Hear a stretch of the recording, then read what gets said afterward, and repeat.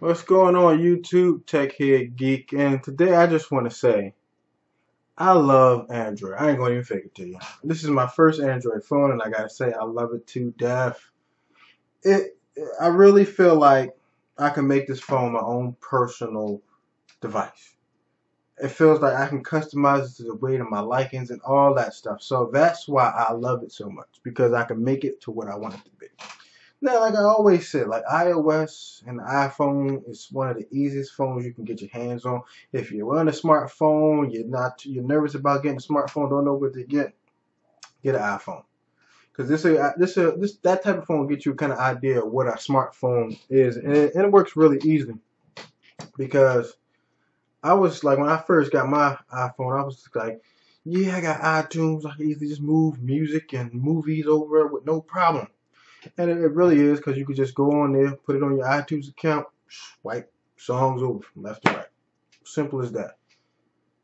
The apps, it has like, I heard it has like close to over 700,000 apps, or maybe more. And they have plenty of apps. They got games for it. They got everything you can think of for the iPhone. Now, if you like to play games on your cell phone, the iPhone is a great phone to get for that. And when it comes to iTunes and things like that, if you already have that, you know how to move that over with no problem. But the problem I had with the iPhone was that it was kind of, how can I put it? I wouldn't say stale, but kind of just like the excitement got away real fast. I can put it to you like that, because when I got it, I was like, yo, that's what's up. It's easy, well, this and that.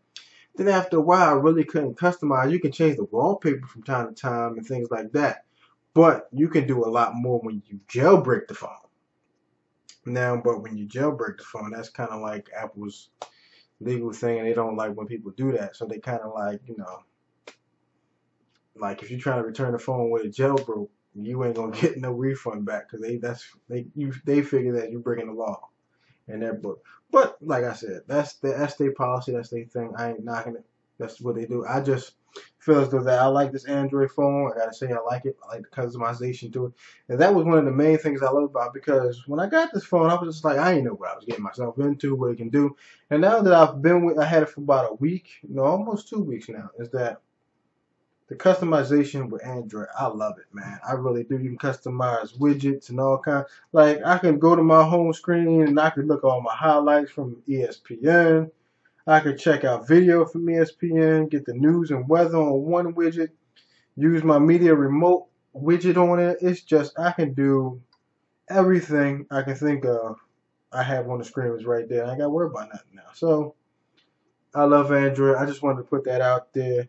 Please leave a comment down below and rate and subscribe to my channel. And please leave your comments about if you like iOS better or if you like Android better. Please leave your comments. Let me know what's going on. Let me know how y'all feel. And I'll see you guys.